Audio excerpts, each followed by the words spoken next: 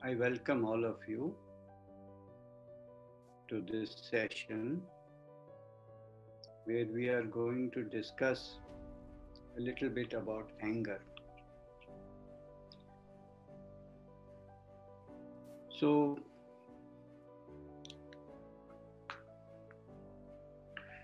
let us use this time, to explore within ourselves what anger is. Because you see, there are two ways of knowing something. One is by hearing somebody else and accepting what he says or she says, and the other way is to know the truth by your own experience. And I think the second way is more genuine, more correct.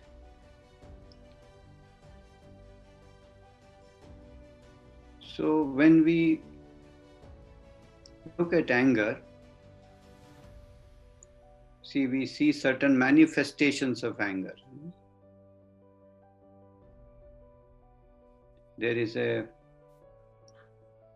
can be raising of our voice, there can be palpitation, there can be trembling, there can be a desire to strike out, to throw, to break,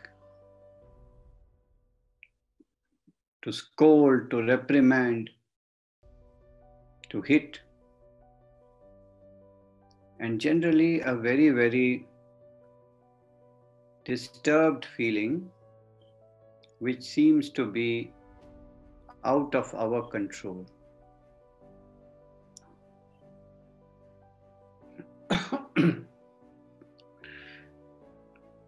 I hope you can relate to what I'm saying. And when we had a discussion about anger with our team members, so when they shared their experience,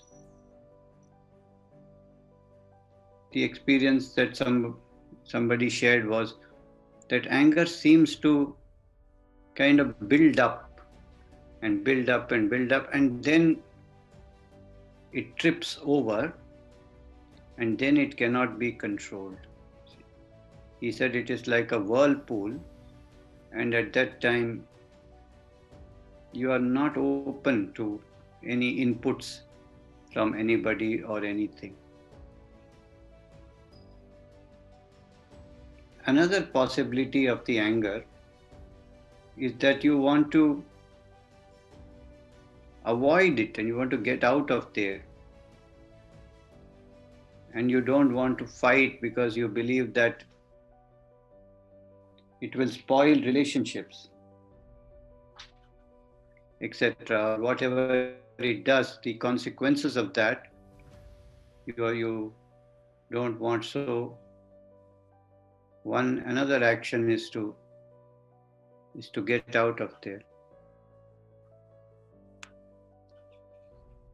When we try to see what is the commonality, we see that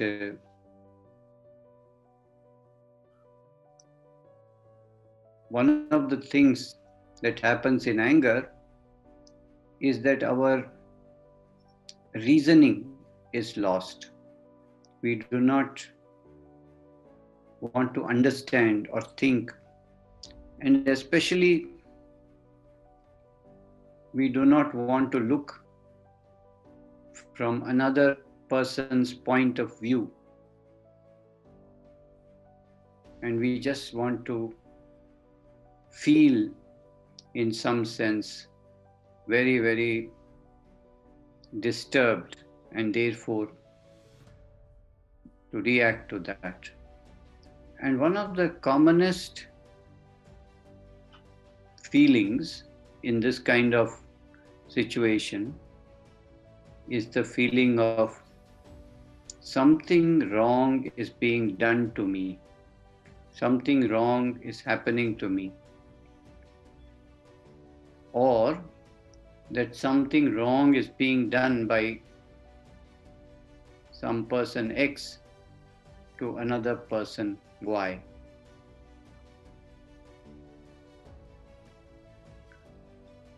So this kind of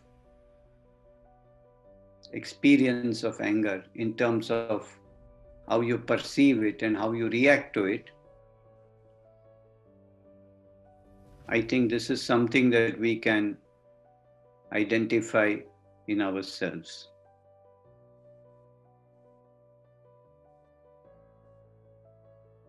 So the premise of anger is that something or somebody is doing something to me, and because something is being done to me, I need to instinctively, in some sense, impulsively, in some sense, react, because there is an action, there is a reaction. And generally, a reaction which is impulsive or instinctive, it does not, yield to control. You cannot control it. So it's like something is coming towards you and you have to react, to do something back. If somebody slaps you, you have to slap it back. This is the kind of... Now, when we take this idea to the animal kingdom, when does an animal get angry? You see, when does a snake get angry? When does a dog get angry?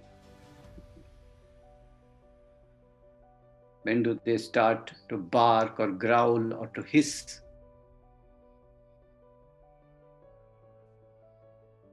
When do they want to strike or hit back? When you observe that, you often find that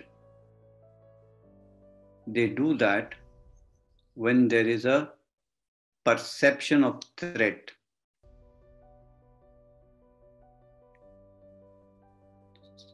That means that when they perceive, when they feel as if they are being threatened, their survival is being threatened, when you're going to attack them, or when you're going to take away their food, or when you're going to take away their children, right? So this kind of threat perception is what causes them to react or, act impulsively, instinctively.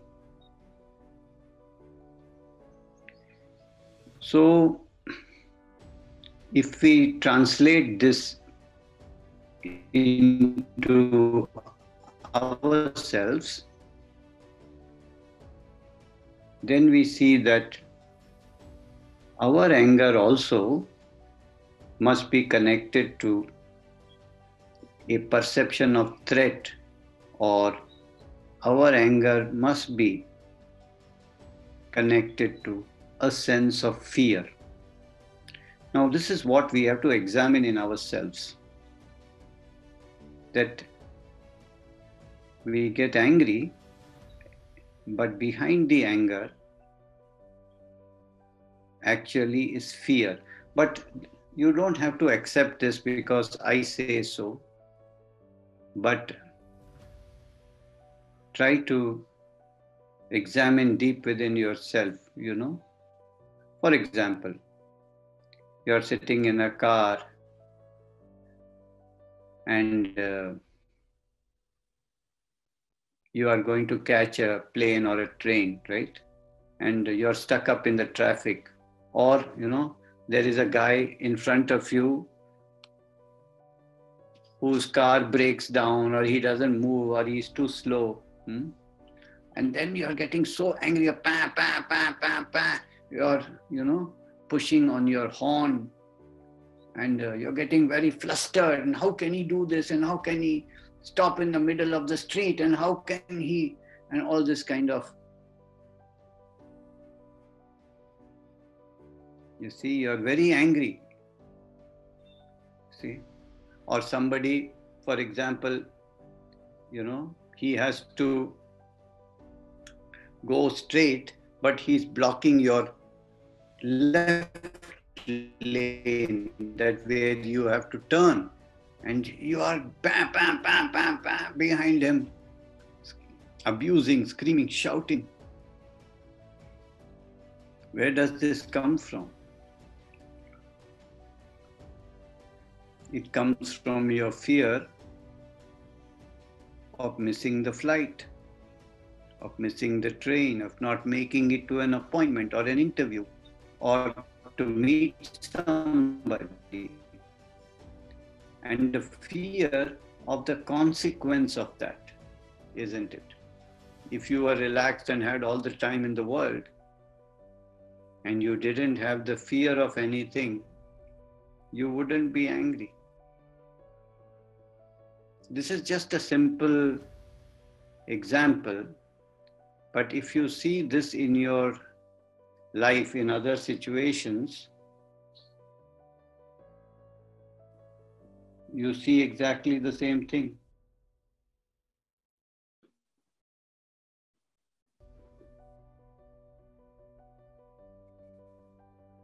Now, when we go a little bit deeper to this, and we say, fear is the basis of anger. You see, you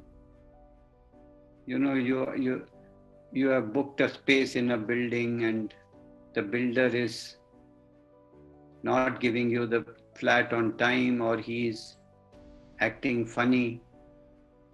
He might deceive you, he might cheat you. You get very angry. How can he do like this? I want to kill him. I paid him all the money. Where's my flat? So where does this come from? Again, the fear of losing money. If this fear was not there, anger wouldn't be there. It's not the other way around, you see. You can have fear without anger. You see, we all are going through or have been through this pandemic, COVID. A lot of us have fear of COVID, you see, that we will get it and, we will die, etc. Or for, our loved ones.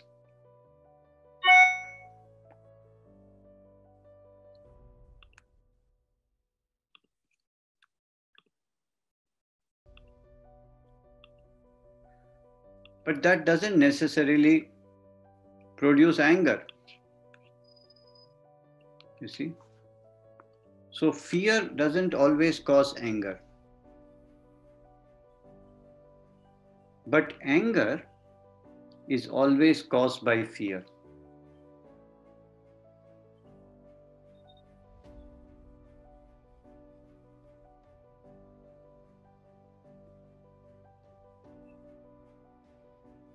If we can understand this,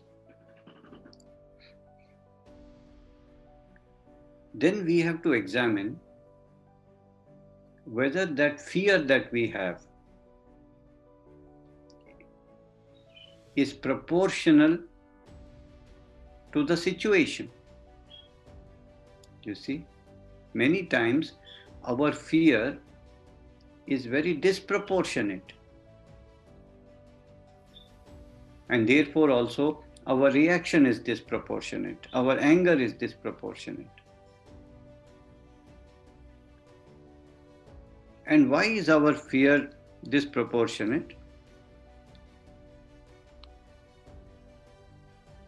Because the fear of the current situation, you see, triggers off certain memories from the past. You see, maybe sometime you missed the train and that led to terrible consequences.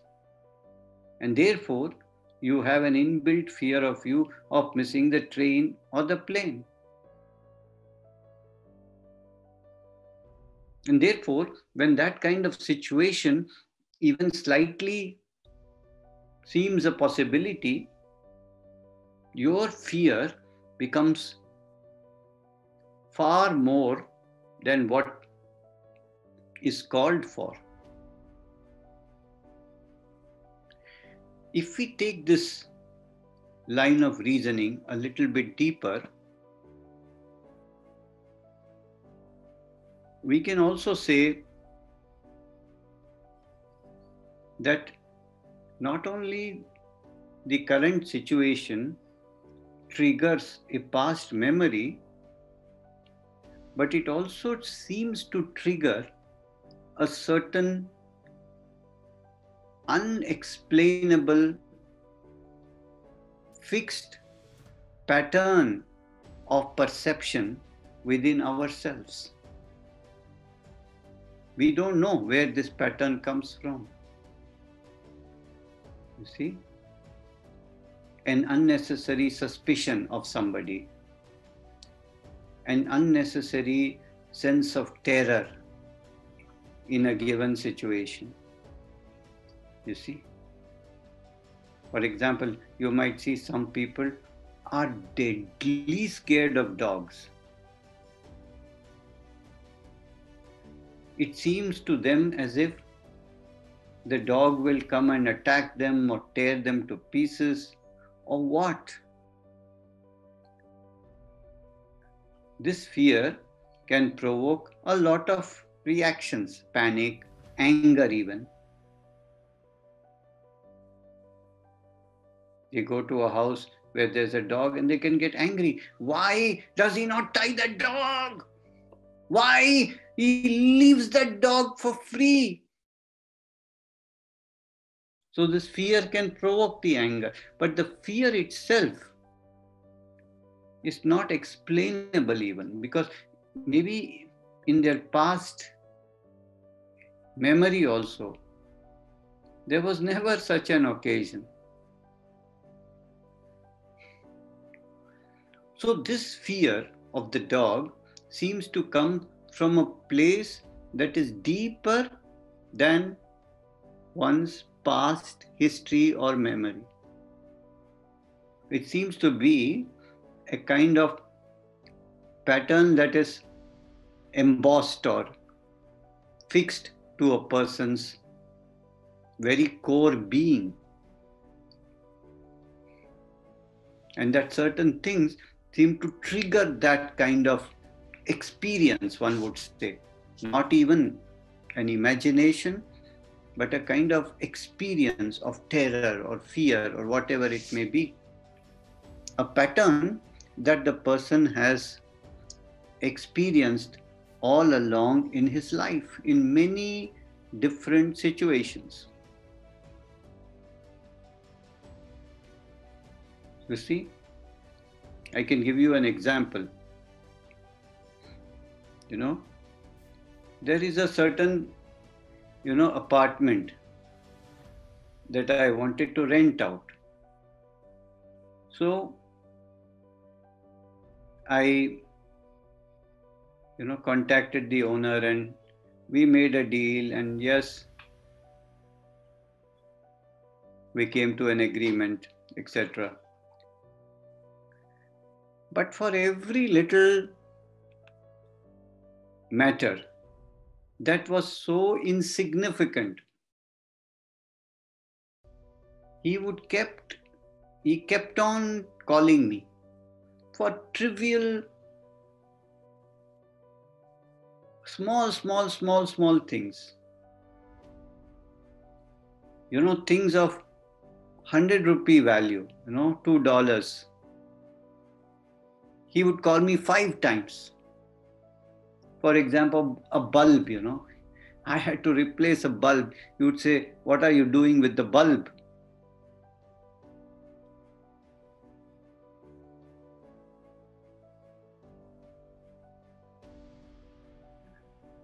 I was so annoyed and irritated with this behavior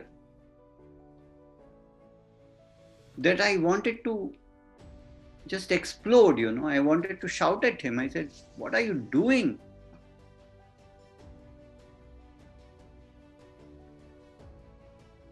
It was at this point that I started to look within my own self and see, where is this irritation, anger coming from? And I understood 2 or 3 things. One is that the anger is coming from my perception that this man is doing something to me, that he is annoying me, he is irritating me, he is being unjust to me, etc., etc. Or that he doesn't realize the value of my time, he doesn't respect my space. So the basic formula, he is doing something to me. In some sense, he is the aggressor, I am the victim. And why is he doing this to me? And why am I allowing this to happen? Because of the fear that he might cancel the contract. So I had to be all the time on guard that, I shouldn't say something to him that he says, "No, I don't want this anymore." So there was a fear of losing the contract, the apartment, etc.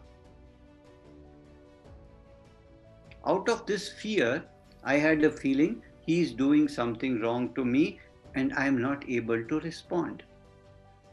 And my anger level kept on increasing.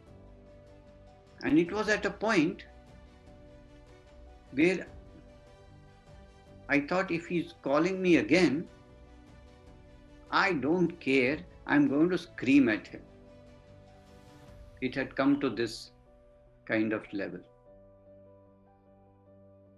So at that point, I started becoming more aware of 2 things. Number 1 is that he was not doing anything to me. It was not personal. He was not victimizing me. He was just being himself. And whatever his pattern was, which was probably highly suspicious, maybe highly miserly, maybe in him also some fear that I might make changes in his apartment that might prove expensive for him, or that I will do something else. So he had a lot of his own fears behind what he was doing. That's what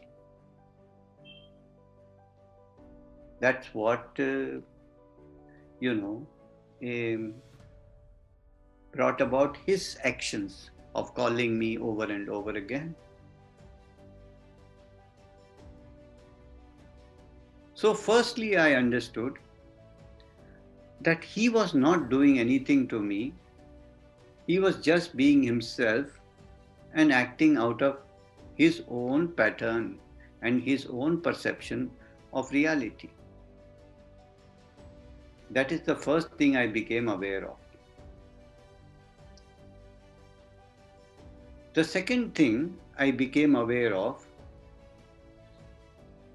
is that I was reacting or responding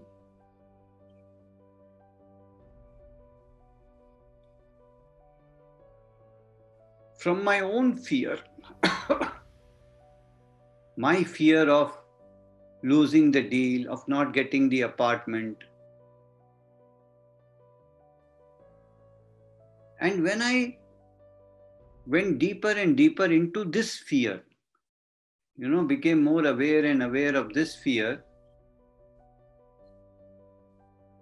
I could see that there was a pattern, a perception that something comes very close to me and I lose it. That it doesn't materialize. In my life, I could have memory of things that came almost, to success, and then poof, it was gone.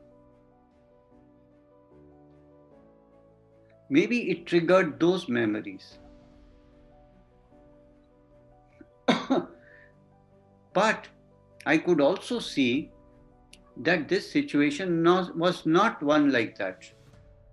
That from all logic, the man wanted to go through with the contract, but he was acting out of his own insecurities about small, small things.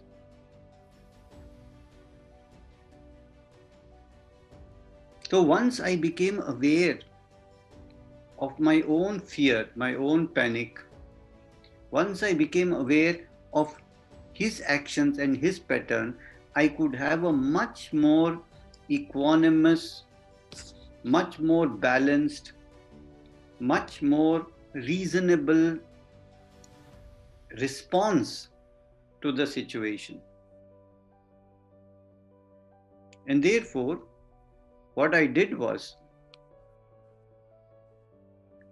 I called him up and I said to him, I understand that you are quite, particular and careful about things, and that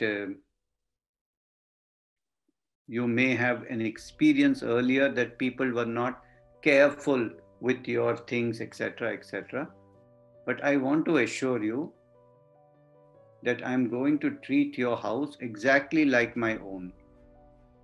And in fact, you will find that when I ultimately leave after the contract period, it will be in a much, much better shape than what I found it. And that every little thing that I replace in your apartment, I will keep it very safely in a box. And at the end of my stay, I will hand over that box to you. Finally, I told him that every renovation that I do in the apartment will be at my expense. You do not have to spend anything for it. In this way, I addressed all of his concerns, or what I could perceive were his concerns.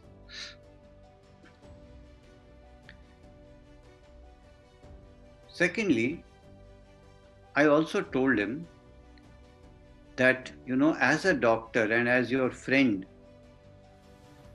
I would like to advise you with all the goodness of my heart and all the sincerity I have, that if you stress yourself so much about these small, small things, which are, even worse comes to worse, the total value of this is just a few thousand rupees. That's all that it is.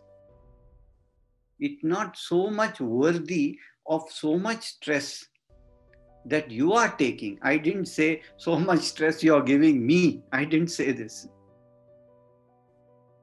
Because everyone is concerned about what happens to them much more than what happens to you. So I told him, as a doctor, as your friend, I want to sincerely tell you that if you take so much stress for these little things, you will get hypertension. You may get heart problems and what not. So I advise you not to take so much stress on these things. And if you have any issue you want to address, I will be there for you, and I will happily, address your concerns. So after this conversation, the calls have dropped. I can't say completely, but in a major way, that it doesn't annoy me anymore. So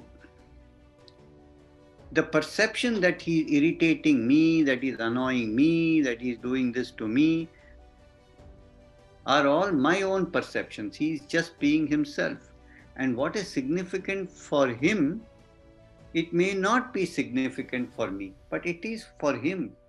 You see, a few hundred rupees may not matter to me, but it matters a lot to him, whether in reality or in his perception. It doesn't make a difference. So this kind of awareness is very different from suppression or coping with the anger. Suppression means you feel anger, but you don't express it. Or you tell yourself you should not be angry. While awareness comes from the philosophy or the perception that nobody is doing anything to you, they are just being who they are. And if you get angry, then you have to examine your own perception and pattern, and at the depth of that pattern, what you will see is fear. I believe that fear or threat is the primary emotion of all of us, that every other emotion that we feel comes from threat or fear. Because you see, we are all basically animals, and therefore our primary concern is our survival and the survival of our species, which often mean the survival of our near and dear ones. And therefore, this primary survival instinct is what causes the perception of threat or fear. And from this perception comes every other emotion. Even joy. You see, when do we feel joy or happiness? It's when we get something, when we achieve something, which in some sense antidotes a fear of something else. When we get money, we antidote the fear of poverty. When we get success, we antidote the fear of failure or the fear of not achieving something. You see? So when something good happens, what it actually does is alleviate fear, isn't it so? You know, when something really good happens, when we celebrate, what are we celebrating? You see? When we say, you know, we are celebrating somebody's 80th birthday, what are we really celebrating? We are celebrating the fact that they are not yet dead. Our greatest fear is the fear of death, the fear of loss of our survival. And therefore, when you examine any emotion, you find that the basis of all emotions is fear. And each one's pattern of experiencing this fear, each one's experience of the fear itself is extremely individual And therefore, each one has his own experience of fear, what triggers the fear, what is the expression of the fear, what is the experience of the fear. But the idea is fear itself. And it is of this pattern, of this experience, that we need to become aware. And as we get more aware and more aware of this pattern within us, we will stop blaming the outside world. We will stop saying, he causes me anger, he causes me tension, he causes me stress. Because ultimately, it's just an expression of our own inner pattern. And I said, fear is the root cause of anger itself. There is always a fear of something that brings up anger. And what provokes anger is the threat.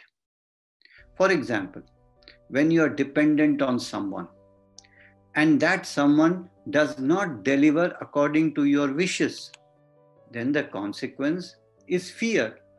And then there is anger. See, you want your son to do something for you. You want your wife or husband to do something or to not do something for you. You see, because you are dependent on them.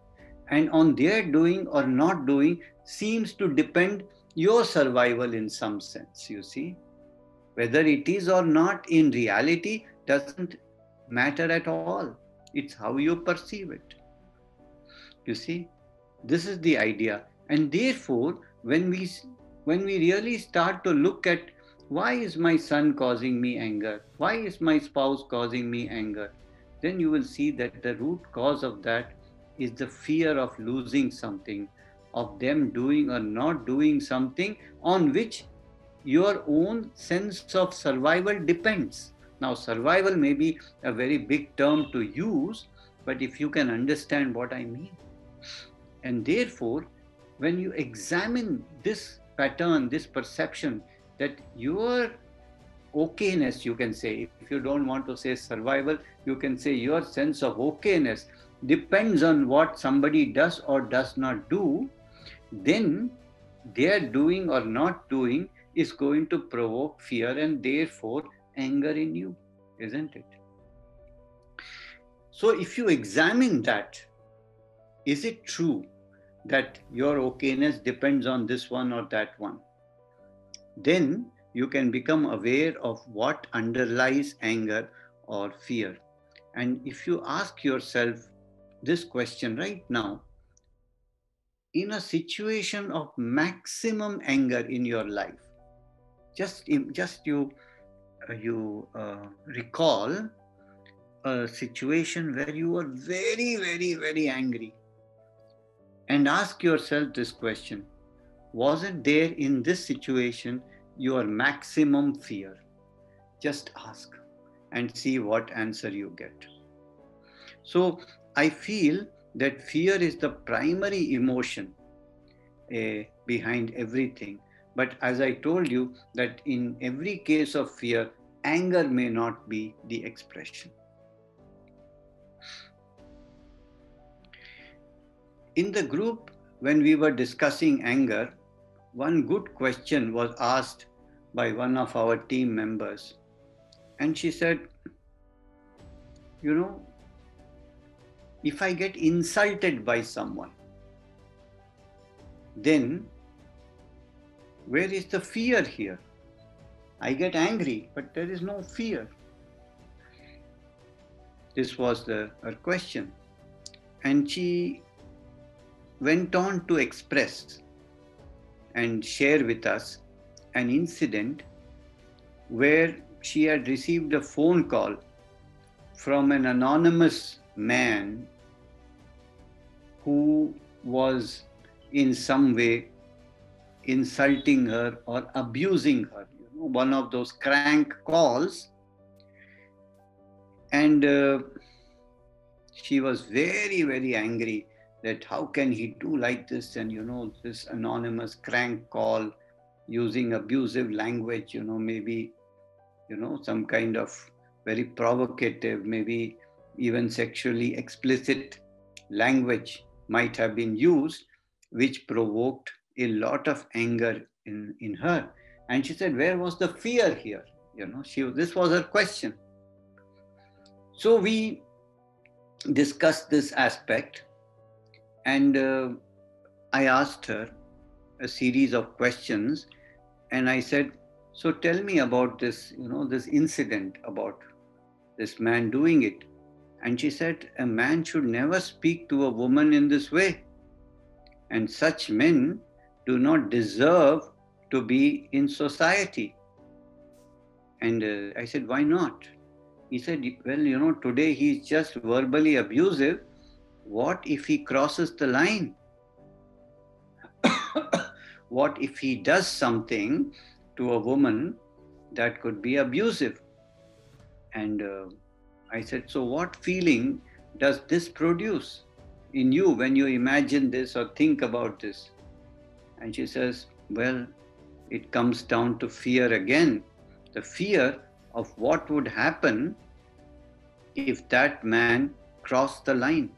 So again, when we say insult, when we say humiliation, if we, take steps backwards, try to trace it, retrace it to its origin, we shall again come to the experience of fear. And as I told you, each one's fear is an experience that is extremely individual, and it's your individual pattern, individual trigger, individual memory, individual imagination that gets triggered off by certain external situations.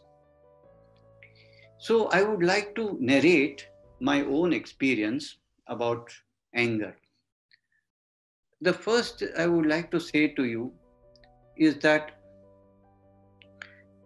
except for a very, very rare occasion nowadays, in the past years, I would say, I don't seem to be angry at all, at no one, and even at no situation.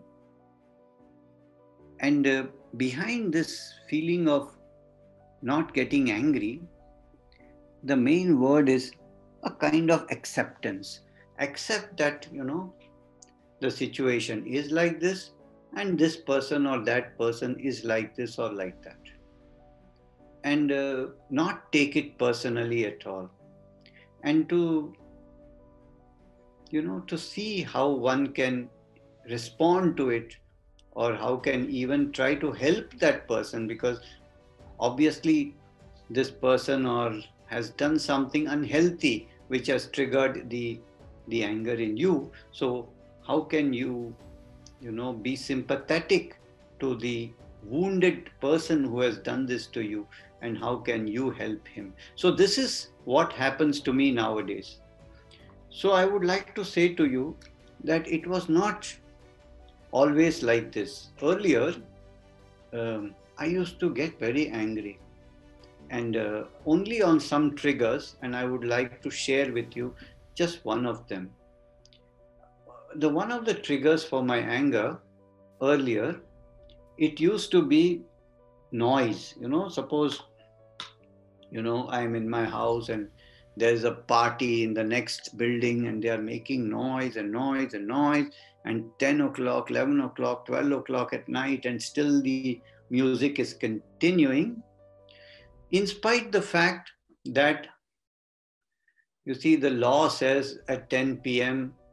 this noise has to stop.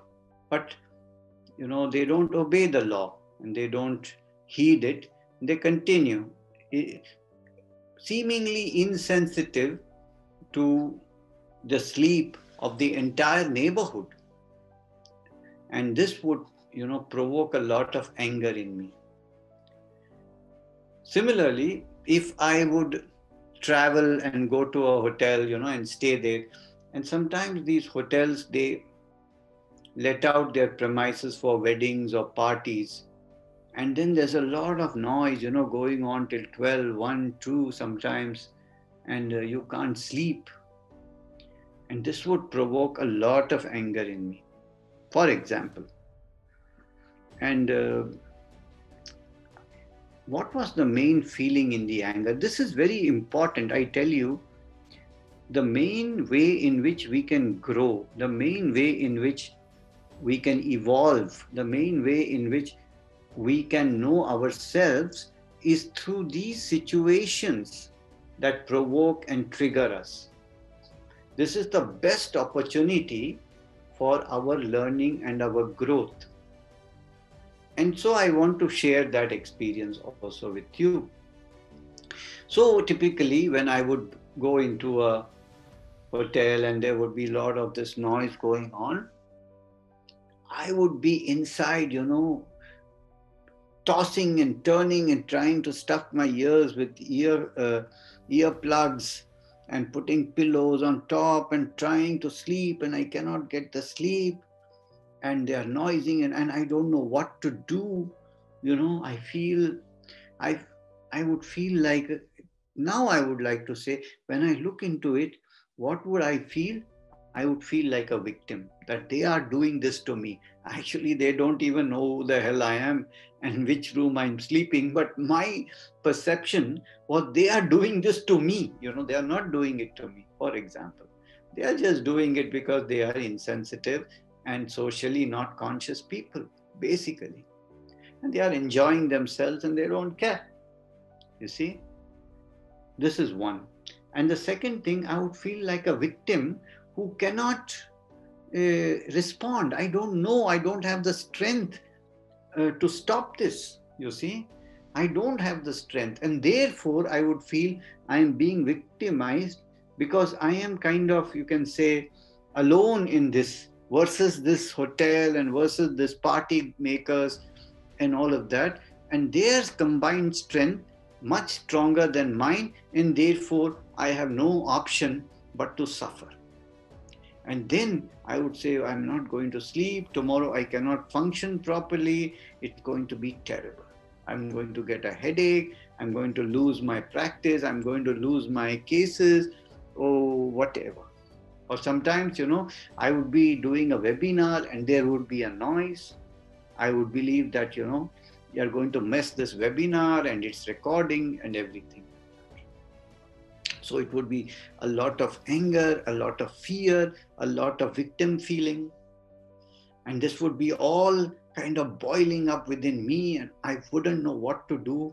Sometimes I would lift up the phone and call the front desk and tell them like this, but then sometimes nothing would happen. Sometimes I would get threatening myself. I say, I'm going to the police, I will not leave you, and call the police for me, and all of this. So this was all a big turmoil. But then I came to the realization that first of all, these people are not doing anything to me. Number two, I am not a victim and I am not weak. If I want, I can do it. I can stop this, Their combined strength is not a deterrent to my taking an action, you see. So recently, I was in a hotel and there was a marriage going on in the hotel. And in the next room to me, there was a party going on with a lot of noise. All the marriage people were there. And I think in that one room, a bedroom, there must have been 20 people making noise till 10, 11, screaming, shouting, having a great time. So first of all, I realized, it's a wedding and, they are having fun, and they're just not sensitive to who is in the next room. So they are all also a little bit drunk, And so what I did, I said, well, they are not doing it to me and I am not weak, you see. This is my awareness. Now, how do I respond? So I went outside the room and I actually knocked the door and I spoke to them. In fact, the door was even open, I think. And there were people there. And I said, listen, you're making a lot of noise and I'm not able to sleep. And I said that with a very calm, a very objective demeanor. It was not, I was, hey, you are making noise, how dare you make, no. I said, listen, there's so much noise, you can hear it. I'm not able to sleep. That's all I said. Very simple. And they said, sorry, we are sorry, and we will try to keep it down. So I went back to my room, and it quietened down a little bit. But again, very soon, they got into the same excitement, and there was noise again. So this time I called the receptionist, and I said, there's a lot of noise here. I'm not able to sleep. And she said, well, I will put you through to the duty manager and he will come, etc. But it was not effective. So I phoned again and I said to them, listen, your duty manager also seems to not be very effective, and these people, I don't think they are going to stop. So my request is that you shift me to another wing of the hotel in which this party is not going on, so that I can get sleep at least from 11:30 onwards. And they said, yes, we will do that. And at 11:30, they came, they took my baggage, and I went and slept in another wing of the hotel, a very peaceful sleep. And that was it. So, while I left the room to go to the other wing, I saw the same people. And as soon as they saw me, they become a little, their head went down. They were a little embarrassed. And I looked straight into their eye and I said, have a nice wedding, have a good time. And I left. You see, it was okay. And I slept very quietly. And neither did I have fear, nor did I have a victim feeling, nor was I angry with them. You see, it was absolutely perfect. And I had a very sound sleep. So, you see, when you are becoming more aware that they are not doing it to you, they are being themselves, when you become more aware that you are responding from your pattern of maybe victim pattern, or maybe I'm not strong and strong people can do this to me and I'm afraid I cannot do anything. I have a fear of them. Maybe if I tell them they could hurt me, or whatever your imagination or perception is. So when you come from there and when you come from there, then fear and anger build up and build up. And then there is an instinctive response, an impulsive response, which is very, very counterproductive to both you and to the situation. Whereas when you become more, neutral in that sense, more objective to their pattern as well as to your own, then you can respond to it in a way that is really, really appropriate and optimal. So the three things that are important, I accepted that they are not doing it to me. Secondly, if I had not responded to them, suppose I say, no, I can't do anything, I just have to suffer this, then my pattern would have continued, my fear would have continued. And third point, there is and was a proper solution, whatever that may be. You see? Now, what is the solution? Number one is that awareness that the outside triggers the pattern in you. The basis of that pattern is threat or fear. And the more we become aware of that, the more we become aware that that fear also has a pattern, then there is a possibility to dissolve it. So the question arises, when you are aware that it is not happening to you or people don't do it to you, how to change it? You see, this feeling that this is happening to me cannot be changed. You see? So what you have to do is to become aware. I feel that it is to me, but it is not. This is the awareness that has to come, and then unreasonable emotions go down. It is not that we should not have emotions, and we should have anger also. But the question is whether the emotion is in proportion to the situation, or it is getting triggered unnecessarily. It triggers off some pattern in us, some memory, some, deep-seated, feelings within us which do not come from the present, but maybe past, or maybe even past the past, you can say. And you see, the idea that to say that, I am calm, I am peaceful, I am meditative, nothing affects me, this is not good at all. Because this can be a deep suppression, and it can affect one's health in a very bad way. So it is very important not to deny your emotions, not to deny your fear, not to deny your anger, not to even say that it is unreasonable or out of proportion and therefore it should not be there. The answer is to be truthful to yourself. And this is what I do. What I do for myself is that I don't deny anything. You see, this is what keeps me alive. See, the people who hide their emotions, who deny their emotions, they become very, very sick. For me, when the fear comes up, when the anger comes up, when the panic comes up, I let it come up and experience it to the utmost possible intensity. In fact, I may even exaggerate it a little bit. I just live that moment in that fear. And then, keeping that fear in front of my consciousness, I start to witness it. I start to look at it, and I start to become aware of it, and to become aware that this experience is not coming from this situation, but I have experienced it in many situations in the past, different kinds of situations, and therefore it must be coming from me. This kind of awareness is what can heal it, and not simply saying, no, I am not afraid, I don't care, I am not angry, I am a peaceful person. This is a sure recipe for disaster.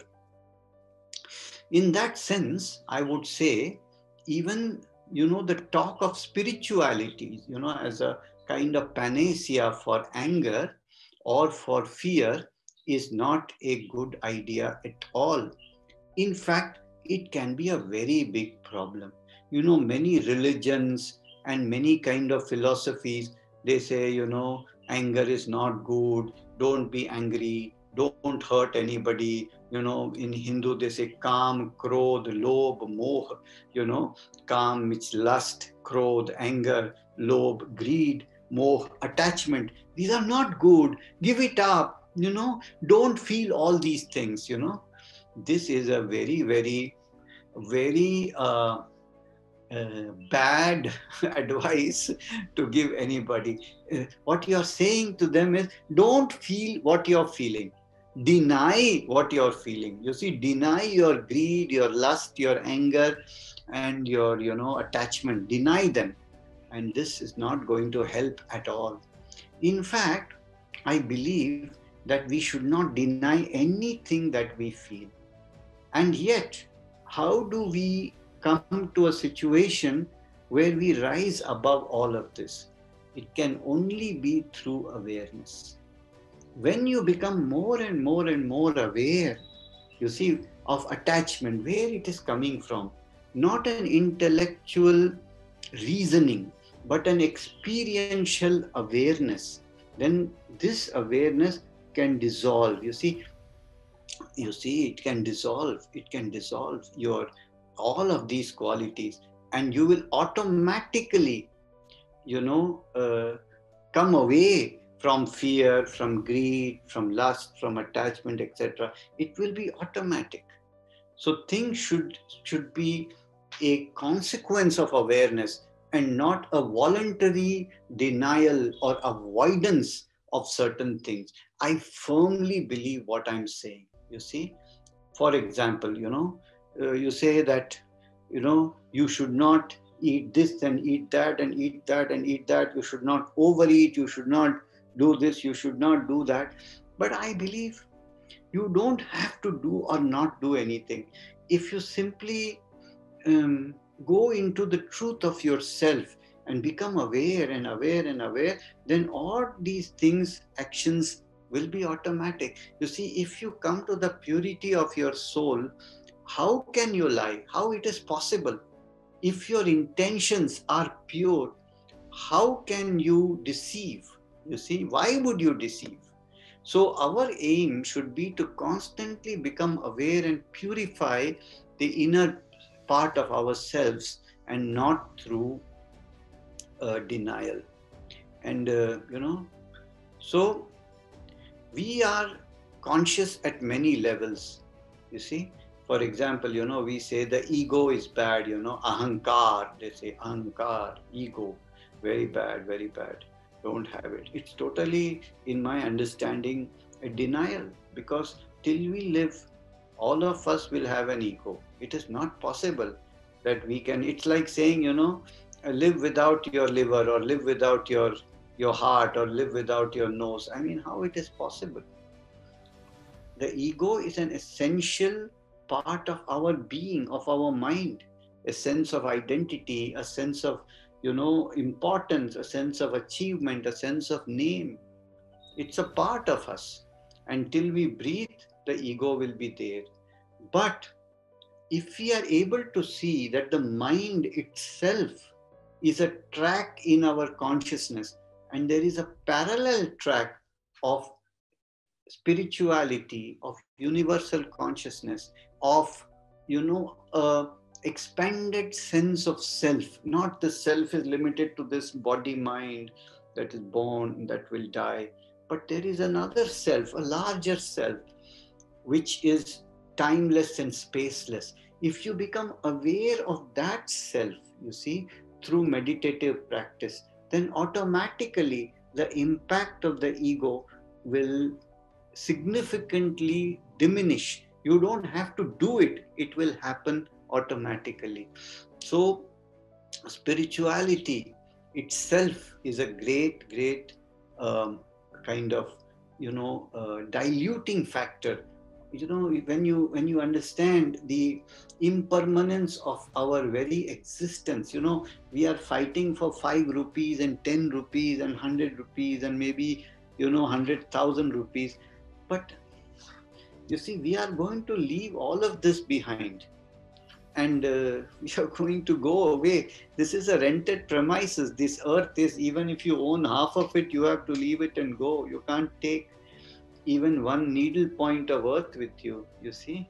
If this awareness comes to us, that there is a greater truth than these petty things that we see in our life, you see, a greater reality, then the effect of these temporary things, it significantly diminishes. And then this also is a very, very important solution to our anger issues. So we should all experience all our emotions. We should not deny them, even anger, fear, joy, lust, hatred, grief. Yes, everything is to be experienced, but we should become aware of it at an emotional level, and to aware of our patterns that lead to disproportionate emotions. At the same time, be aware of a parallel track of infinite consciousness, you see, of infinite consciousness. If you simply, right now, at this very moment, if you close your eyes with me, and we breathe in and breathe out, just let's do it right now.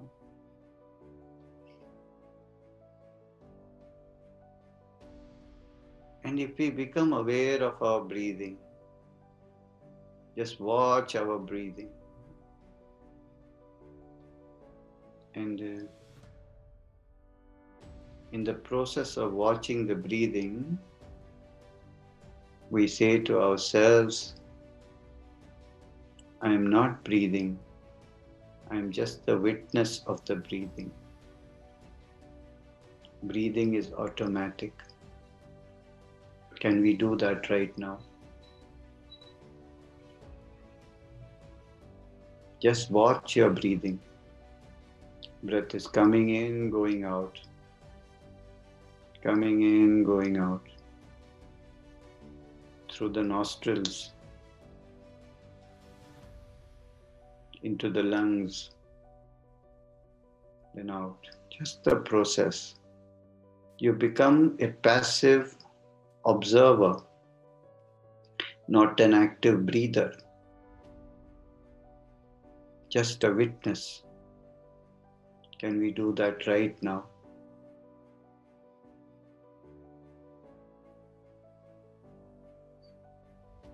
Let the body relax. Any thoughts that come to your mind, let them come, let them go. Don't give energy to your thoughts. Don't chase your thoughts. Any emotions, let it come and go. Keep your attention on the breathing. Body relax.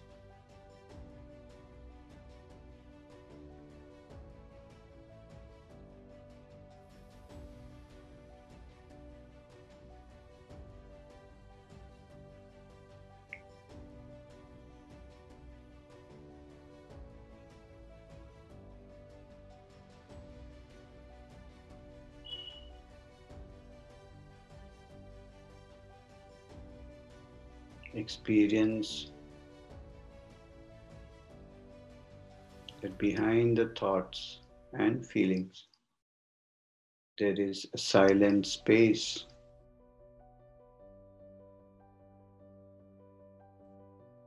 Like the passing clouds, thoughts and feelings pass. The sky remains the same. Can you locate yourself in that unchanging sky while watching the clouds passing?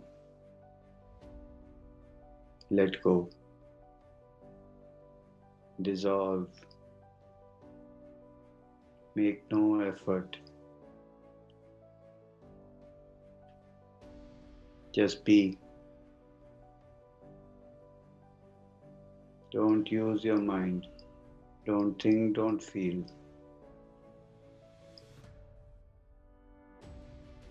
If thoughts and feelings come, just watch them, ignore them. Keep focus on the breathing.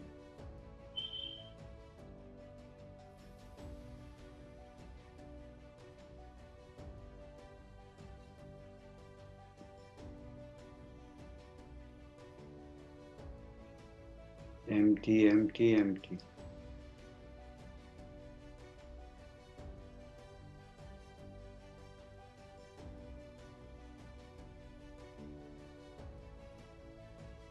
Now, just bring to your consciousness the person that you are most angry with.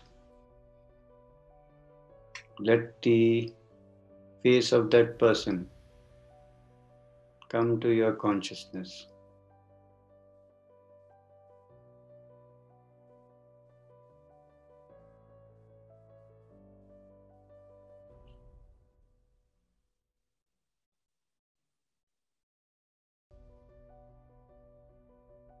Let that image be there.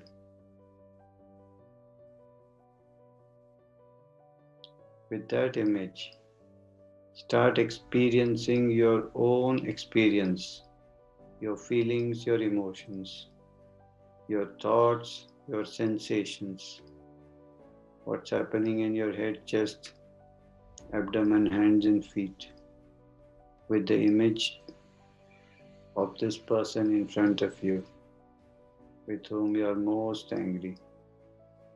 Experience now.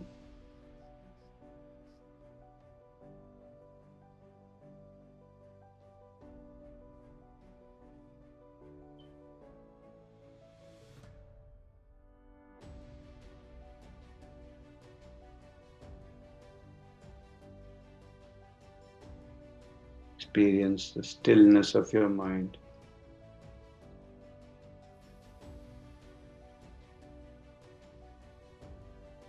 You may not even feel any anger or emotions. or you may, or thoughts, whatever there is, just watch it.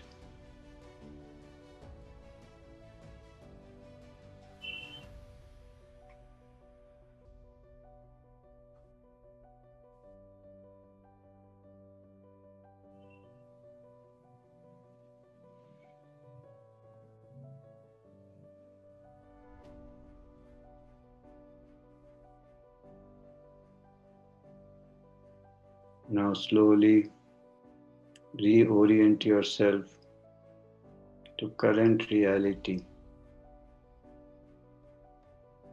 where you are in space and time. It's 5:45 p.m. on Sunday evening.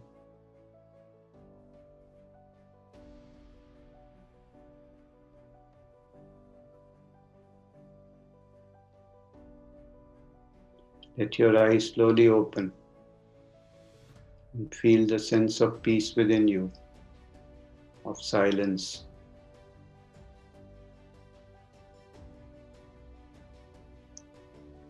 Acceptance of yourself first.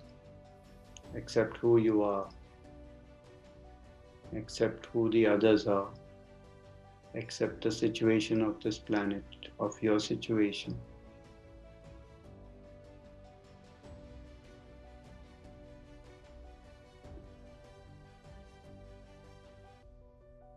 Feel a sense of peace and harmony with everything around.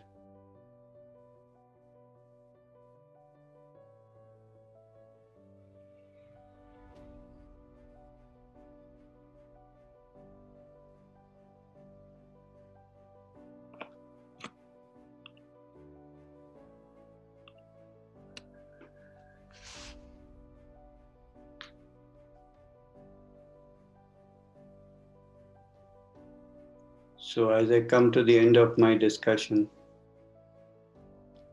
I hope that I could share some insights with you, and we could have a nice journey together.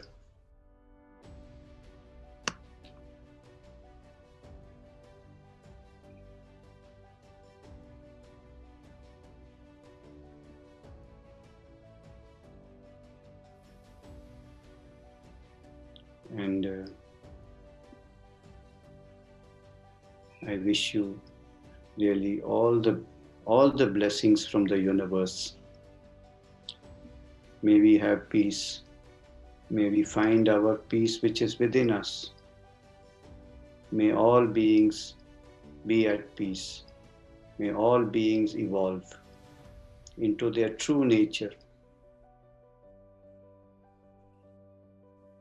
Om Shanti, Shanti, Shanti, Shanti, Shanti, Shanti, Shanti.